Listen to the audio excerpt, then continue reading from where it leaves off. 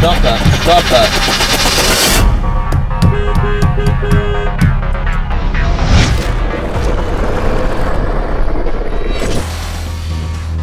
Hey guys, Leviathan here. It gets worse. Over the past year, I've been able to capture some pretty hysterical reactions. However, there are some which you could really consider to be retaliations. So today, I'm going to break down this reaction into segments so I can set the context of exactly what happened and how it progressed. So let's begin. So let's set the context. It's a Sunday and I get called into work. Having a pretty rough day, but on a positive note, the Toronto Raptors beat the Miami Heat in basketball, so the jubilant fans took to the streets to celebrate. However, the street was my way home. So a lot of people ask that I rev and honk my horn to show support for the team, which I do. I rev, I honk. I even run into some fans who recognize me from my videos as the dude from YouTube. So I rev and honk for them as well.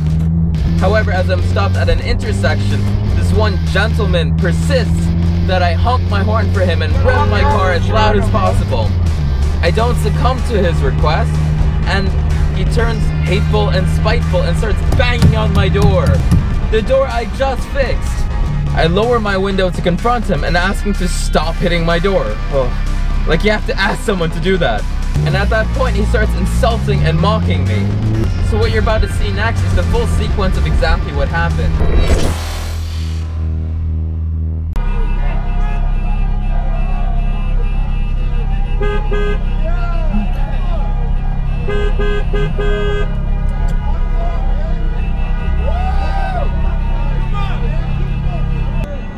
Yo, you gotta honk your horn, man. You gotta honk your horn for Toronto, bro. Honk that shit. Honk your horn for Toronto, bro. Why don't you? I just did. I did. Yeah.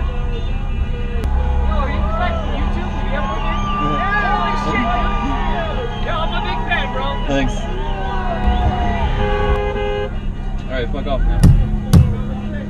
Stop that. Stop that. Will you stop it now? Will you stop it? Why don't you keep honking? Can you stop hitting my car? Why don't you keep honking? Are you I'm not gonna touch your car. You just did twice. Stop it.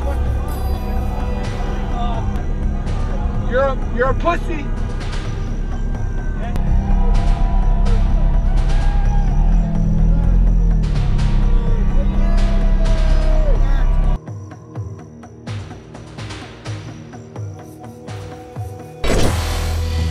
I wanted to take a reaction and break it down so you get a sense of exactly what's happening.